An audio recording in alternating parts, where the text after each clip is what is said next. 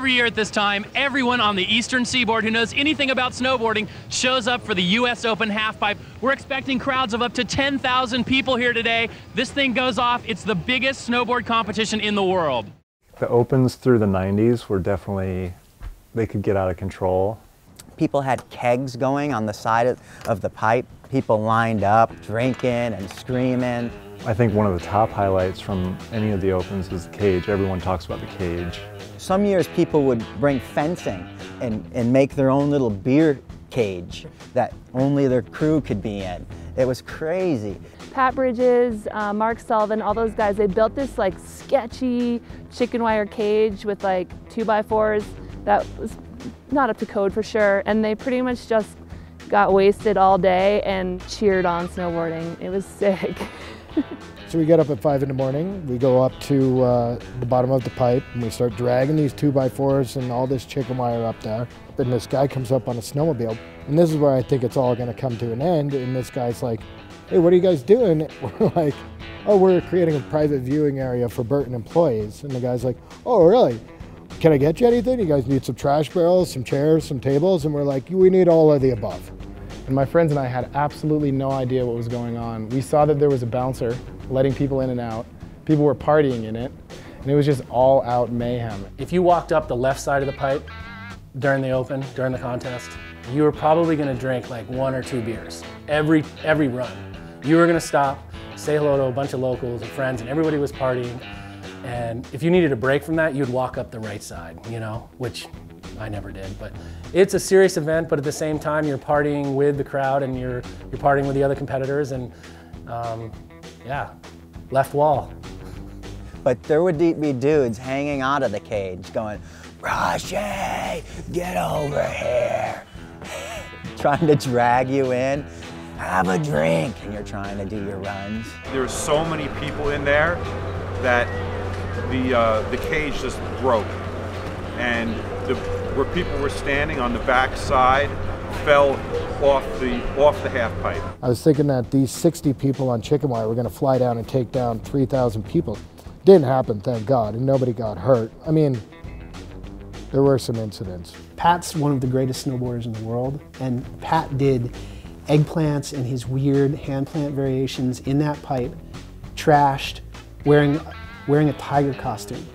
And it's hard enough to walk down the road wearing a tiger costume drunk. And he was rolling in from the deck doing inverts in that costume. And that's just mind-boggling. Those are the moments that you can't script. You know, people going like, we're going to the Open, like, let's fill in the blank. Like, let's throw up a cage and get some costumes and bring in, you know, stacks of beer and just go for it, you know, I mean, why not? And just to see this whole thing unfold, I mean, I think it's a really big part as to why I kept snowboarding, because I just wanted to constantly feel that excited about something. They just went up and acted like they owned the place and created this thing, and nobody asked them to take it down. That, I think, was one of the higher points of participation from a crowd standpoint. It was symbolic of the freedom that you had as a spectator at the event. The Open doesn't belong to the sponsors, doesn't belong to Stratton. It belongs to the people that have come year after year after year. That's those 5,000 people that came between, you know, the second they started doing pipe and the end of that next decade, basically. Yeah, it was hilarious. People, you know, climbing up in trees, snowball fights, a lot of drinking on the side, you know, and a lot of cheering, a lot of shit talking. It was sick. It was like you wanted to ride to please the crowd there. You know, you wanted to be up over the crowd looking down and people going, yeah. You know, I think that really ups the level of every competitor. And that's kind of the legacy of the US Open, and started by, you know, Jeff Brushie back in the day. I think in 1990, you know, he came onto the scene and just started doing big airs. Brushie was just throwing out the illest trails and just like boning it out, and it was just like that vibe of like, this is snowboarding, you know, there's no rules. You know, I rode with Brushie a lot, and obviously, you know, he went the biggest at the time, and you know, I was really influenced by Craig, so I was just gonna, like, my philosophy, if I can be as technical as Craig at the time and go as big as Brush and Palmer, I would do pretty good. We didn't see Terje at the Open as a superstar.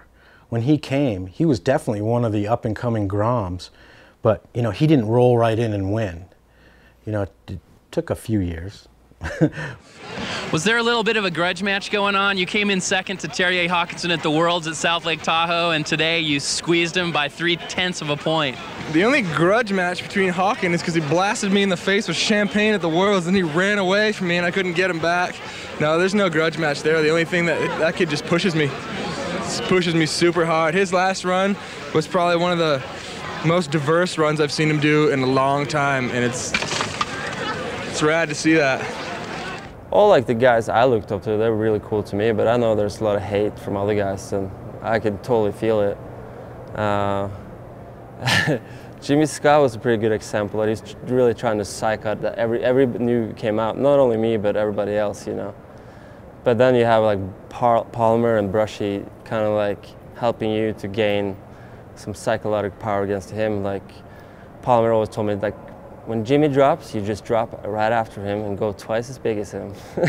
He always used to tell me that, and like Jimmy would drop in and Palmer would drop and I would drop. You know, I think that probably my best Terje moment at the Open was when I first saw the sticker, the bootleg sticker that said, "I saw Terje go fucking huge at the US Open." It was just, it was great. Terje really changed the whole thing. I think he made it more fun and more exciting for spectators and everybody. You know, he came in and he improved everyone, you know, and he was one of those riders that everyone started to copy. Because not only could he go big, but he was also doing very technical tricks and really pushed the direction to where it is today. Because at that time, he was like this god. Like, we didn't really know much about him. We just knew that like one day we wanted to be like him. And we kind of like snuck up from behind and we just literally like, touched him. And then like he'd turn around, look around, we'd kind of be like there, like, what? I don't know, like give him a weird look. And then he'd turn around again, and then the next person in the crew would go up and just be like, touch. And then we left and it was like, that was US Open 1998. There's a few photos that really jump out to me that when I think of all the pictures I took at the Open. One definitely is Terje. We used to do this autograph session in this like courtyard at the Open, and I mean, it would be mayhem. There'd be 500-600 people in this courtyard. And there's that big kind of clock tower hotel where all the riders would stay, and they would congregate up on the top floor. And Haakonsen was on like the 5th story, and he opens up his window and he had his board, you know, that he just won the pipe with, and he's dangling it out the window, and he threw the board out the window. Dude, there was like a riot. And then there's a fight. People are going after the board, and I'm surprised someone didn't get killed. Every cop from down that area was called in because people were just beating on each other trying to grab Haakonsen's board, and that got ugly. And that's where, whew, like, there were certain things that certain rules got put in place. You had this convergence. It was a pretty rowdy, snowboard only, not made for TV event. It was for the snowboarding industry, and that was pure. I mean, it was easy to see what the importance of the US Open was because it was the Olympics for freestyle snowboarding before there was an Olympics. It was the X Games for freestyle snowboarding before there was an X Games, and because it really was universal. You would get everybody of relevance who had a place of prominence within freestyle snowboarding was there. At that point, it was you're getting to see a like bigger international field. You know, it wasn't on television as much, on the web, all that stuff. So people would come out to see these like Finnish or crazy Japanese riders that you'd maybe heard about but never seen. And so I feel like there's a lot of firsts at the Open. Here he comes into the first hit. Big frontside alley-oop, putting that down smooth. Just a nice old frontside find there. I won 2-time US Open in 2010 and 2011. Sharky's got it going on. Come on, guys, let him hear it. There's the double course, putting that one down smooth. After that, it's so much better in my snowboarding. Yeah, everything is so free, and yeah, it's so much fun. You're the Japanese.